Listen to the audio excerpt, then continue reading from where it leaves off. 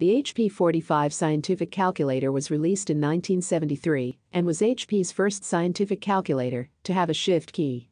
The HP45 code included the implementation of a timer, however, this was never exposed to the user as there was no quartz crystal included in the HP45 hardware, which meant the timer was not accurate. The timer could be invoked by pressing recall, then pressing change sign, 7 and 8, simultaneously.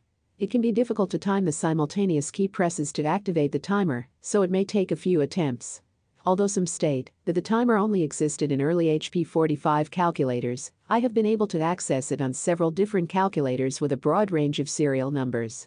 Once the timer is activated, the change sign key is used to start and stop the timer. The clear X key resets the timer, 1 through 9, saves the current timer in the corresponding register to provide a split or lap time, and finally the dot key returns to calculator mode with the current timer value placed in the X register. The split time saved in the registers can then be reviewed or used in calculations.